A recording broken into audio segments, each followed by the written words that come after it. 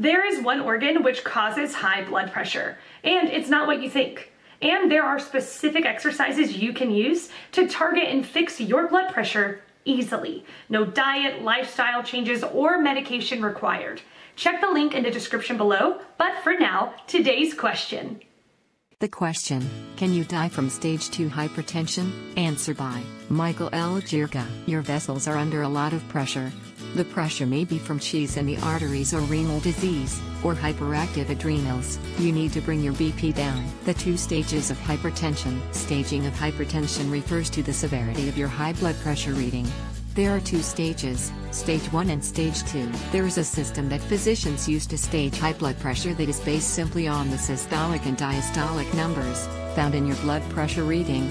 Treatment for stage 2 hypertension. Some types of medications used to treat stage 2 hypertension are. Answer by Sudarshan Shetty. Hypertension per se does not kill anyone. It damages the blood vessels, and when vital organs supplied by these damaged vessels fail, it's fatal. High BP also changes the way heart functions.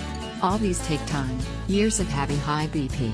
Death is the simplest of the problems. Stroke leads to lifelong imprisonment to one's bed in some people, or lifelong poor mobility. Answer by Paul Wilson. Over time, stage 2 hypertension will definitely kill you. There are 2 things that this type of untreated hypertension will develop.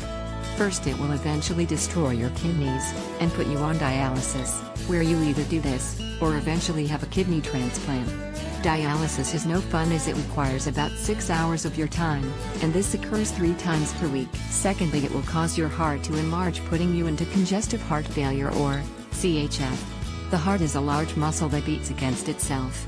Consequently, if it enlarges, then there are areas inside the heart that do not pump well. Therefore, you will eventually get to the point where your heart is not pumping sufficiently to keep your organs alive. 40% output. Most white people get this at about 55 years of age, and eventually they don't last much longer than about 5 years beyond this. The few that do, struggle on for a few more years at best, and then die off as well. People of color in the USA are known to get this sooner, and die younger.